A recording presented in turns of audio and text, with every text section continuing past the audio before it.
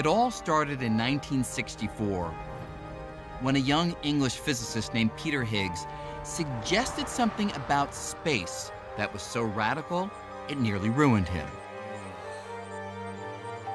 I was told that I was talking nonsense, that I couldn't be right. So they clearly hadn't understood what I was saying. Higgs and a few others were wrestling with a puzzle which comes down to this. The fundamental particles in the universe all contain different amounts of mass, which we usually think of as weight. Without mass, these particles would never combine to form the familiar atoms that make up all the stuff we see in the world around us. But what creates mass? And why do different particles have different masses? Try as they might, no one had been able to answer this perplexing question. Then, one weekend, after a walk outside Edinburgh, Higgs had a peculiar idea. Using mathematics, he imagined space in a new way, as something like an ocean. Particles are immersed in this ocean and gain mass as they move through it. To see how this works, think of a particle's mass like an actor's fame. And the Higgs ocean is like the paparazzi.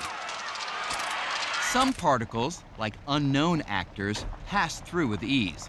The paparazzi simply aren't interested in them.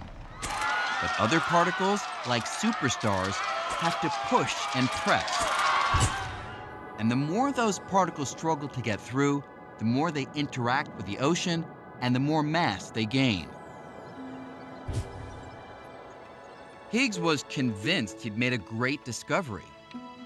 But when he submitted his idea to a journal at CERN, it was rejected. Undaunted, Higgs honed his theory further until he was offered the chance to present it at Einstein's old haunt, the Institute for Advanced Study in Princeton.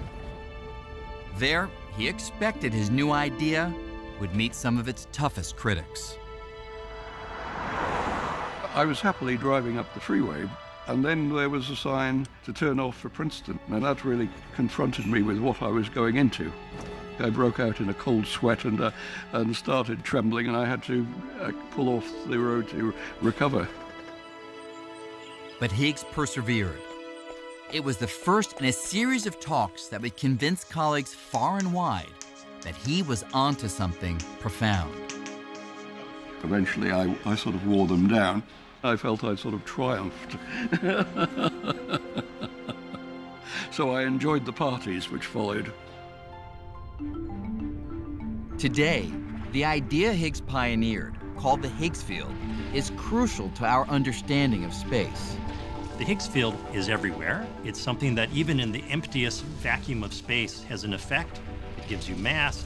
So I think Higgs actually deserves credit for being one of the people that said, space is stuff, it has properties in it that are intrinsic, that you can't get rid of, you can't turn them off. The only problem? There's no physical proof that the Higgs field exists. At least not yet. But here at CERN, scientists are attempting to smash particles together with so much energy that they will knock loose a piece of the Higgs field, producing a tiny particle of its own.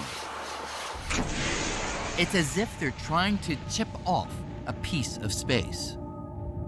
We think that if we knock into space hard enough with particle accelerator collisions, that we can actually make a Higgs particle come out of empty space. Our whole understanding of matter as we now have it would just fall apart if the Higgs field didn't exist. I don't think anybody seriously doubts that we will see it. Certainly if we don't, that would be an extremely bizarre outcome. Finding the Higgs particle would be a major milestone, establishing that the emptiest of empty space has an impact on all of matter.